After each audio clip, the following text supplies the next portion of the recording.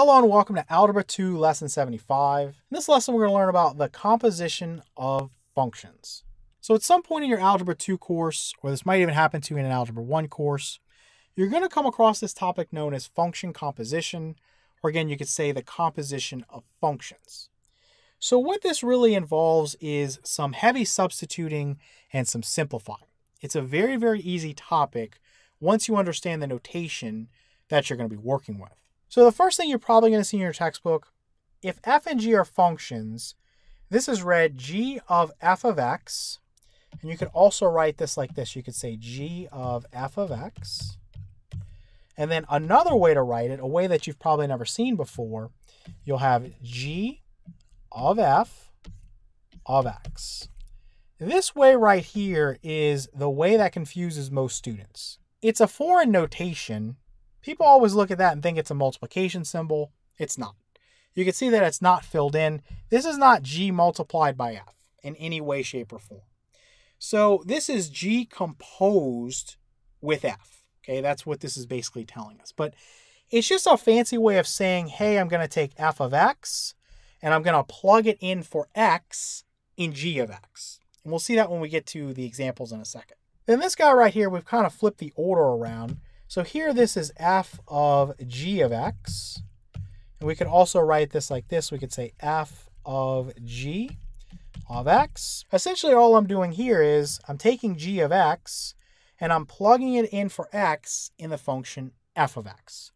So this section is all going to be about just substituting and simplifying. So before we kind of jump in and look at the first example, I want to make sure you understand the most basic thing when it comes to function notation. If I take this f of x here, and in this case it's 2x minus 3, so that's our function. If I ask you, what is f of 2? What am I asking for?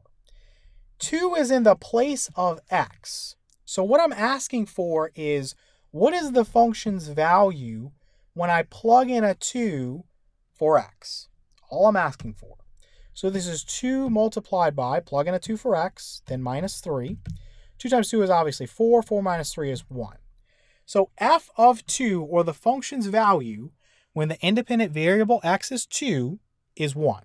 Right? So you can say f of 2 is 1. Now, I'm not limited to just plugging in numbers for my variable. I can take something more complex and plug it in.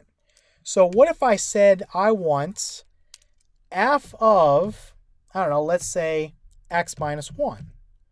Well, all I'm going to do is I'm going to plug in an x minus 1 for x, and I'm going to evaluate. So in this case, I would have 2 multiplied by, for x, I'm plugging in an x minus 1. So I'm going to use parentheses, so x minus 1, that quantity, then minus 3. So I'm going to use my distributive property. 2 times x is 2x, then minus 2 times 1 is 2, then minus 3. You have 2x, which you can't do anything with.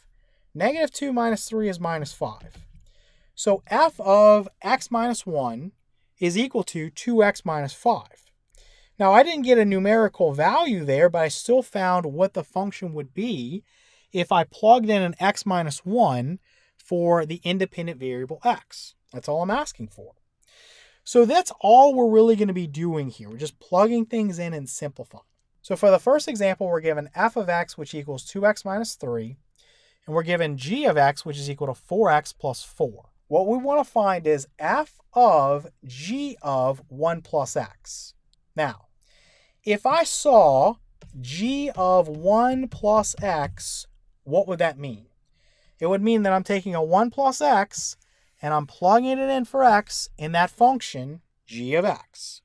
So you would start by finding this part first, because whatever this is, that's what I'm plugging in for x in f of x. So you're starting on the inside and you're working your way out.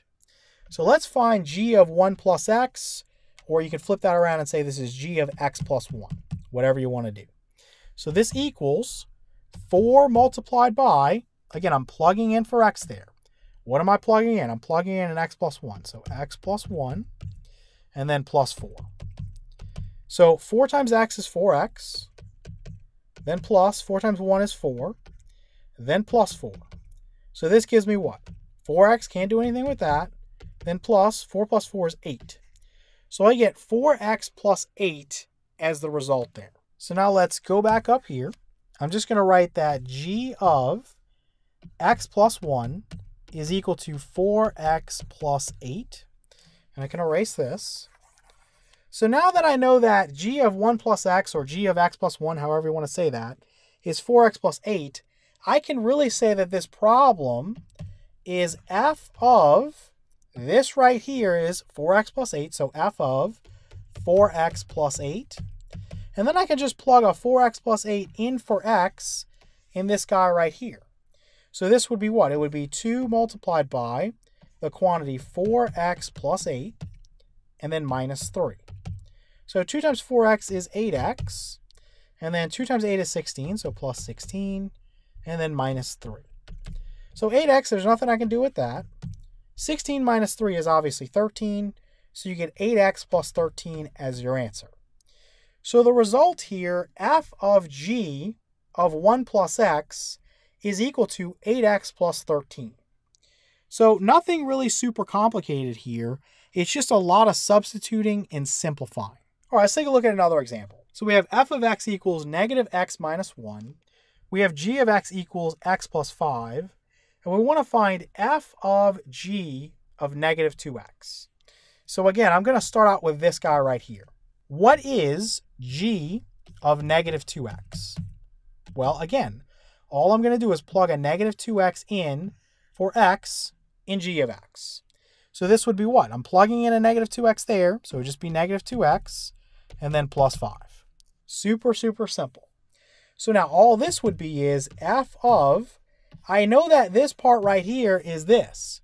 So f of negative 2x plus 5 would give me what? Well, I'm plugging this in for this right here.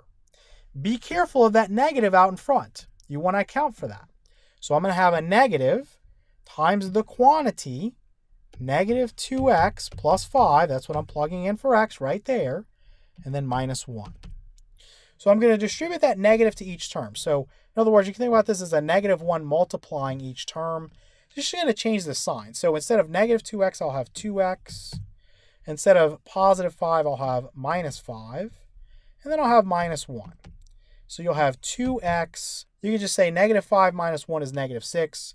So this ends up being 2x minus 6. So f of g of negative 2x ends up being 2x minus 6. All right, for the next one, we'll look at g of x, which equals x squared minus 1, and h of x, which equals 3x plus 4. We're trying to find g of h of x over 3. All right, so again, I want to start with the inside right here. So we want to find h of x over 3. So what is that going to be? Well, here's h of x. So we want h of x over 3. So this equals, I'm just going to plug this in for x in my function. So we'd have 3 multiplied by x over 3, then plus 4. What's going to happen is this will cancel with this, and I'm left with x. So this ends up being x plus 4. So this part right here is nothing more than x plus 4. So this would be equal to g of x plus 4. And that would be what? I'm taking x plus 4, that quantity, and I'm plugging it in for x in g of x. So I would have the quantity x plus 4. That would be squared. And then I'm subtracting away 1. So I'm going to use my special products formula there. I can square x plus 4, that quantity, pretty quickly. This would be x squared plus 2 times x times 4. 2 times 4 is 8. 8 times x is 8x. So this would be plus 8x. And then lastly, plus 4 squared is 16. And then minus 1. So you'd have x squared plus 8x.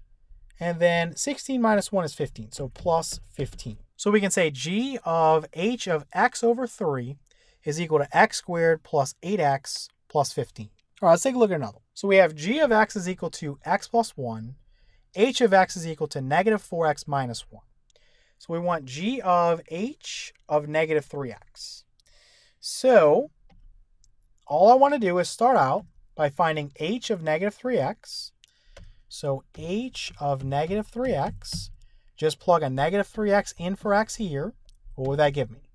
You'd have negative 4 multiplied by negative 3x, plugging it in for x there, then minus 1. Negative 4 times negative 3 is 12, so you'd have 12x, and then minus 1. So this guy right here is 12x minus 1. So this would become g of 12x minus 1, which equals what? Plug in a 12x minus 1 there. So you would have 12x minus 1, then plus 1. Pretty simple. Negative 1 plus 1 is 0. So this just turns into 12x. So g of h of negative 3x is just 12x. All right, what about f of x equals 4x plus 5, and then g of x equals x cubed minus 2x? So here we want f of g of 3x. So I start with g of 3x. So g of 3x, this would be what? Plug in a 3x there. So you'd have 3x cubed minus 2 times, I'm plugging in a 3x there as well. And what does that give me? 3x cubed would be what? 3 cubed is 27, right? 3 times 3 is 9, 9 times 3 is 27, so 27. And then x cubed. And then minus 2 times 3 is 6, 6 times x is 6x. So you get 27x cubed minus 6x. And I want to take this guy and I want to plug it in for x here. So in other words, I want to say that I have f of 27x cubed minus 6x. And this would give me what? It would give me 4 multiplied by 27x cubed minus 6x. Again, just plugging this in for x there. Then you have plus 5. All right, so what does this give us? We would have 4 times 27, which is 108. Then times x cubed, then minus 4 times 6 is 24, then times x, then plus 5. So we can say f of g of 3x is equal to 108x cubed minus 24x plus 5. All right, let's take a look at another one. So we have g of x equals 2x minus 4. We have f of x equals 4x. So we want g of f of x plus 1. So if I had f of x plus 1, this part right here, what would that give me? This is 4 multiplied by, this gets plugged in for x. So 4 times the quantity x plus 1. This gives me 4x plus 4. So that's what's going right here. So in other words, this is g of 4x plus 4. So this would be equal to, I have a 2 multiplied by, plug in a 4x plus 4 in for x. So 2 times the quantity 4x plus 4, and then you have minus 4. Use the distributive property. 2 times 4x is 8x, then plus 2 times 4 is 8, then minus 4. So you'd have 8x, 8 minus 4 is 4, so 8x plus 4. So g of f of x plus 1 gives us 8x plus 4. Let's take a look at one more. Again, it's a very easy concept, as you can see. You're just taking one function and you're using it as an input in another function. So we have f of x equals 4x plus 2. We have g of x equals 2x plus 5. So what is f of g of x plus 3? So again, I start out with g of x plus 3. So g of x plus 3 gives me what? This would be 2 times this quantity, right? I'm plugging that in for x. So 2 times the quantity x plus 3, and then plus 5. 2 times x would be 2x, plus 2 times 3 is 6, plus 5. So this gives me 2x plus 6 plus 5 is 11. So that's this part right here. So in other words, you would have f of 2x plus 11. So this gives me what? You would have 4 times, in place of x, I'm plugging in a 2x plus 11. So 4 times the quantity 2x plus 11, and then plus 2. So use my distributive property. 4 times 2x is 8x, and then plus 4 times 11 is 44, and then you have plus 2. 8x would stay the same, nothing I can do with that. 44 plus 2 is just 46. So we end up with f of g of x plus 3 has 8x plus 46.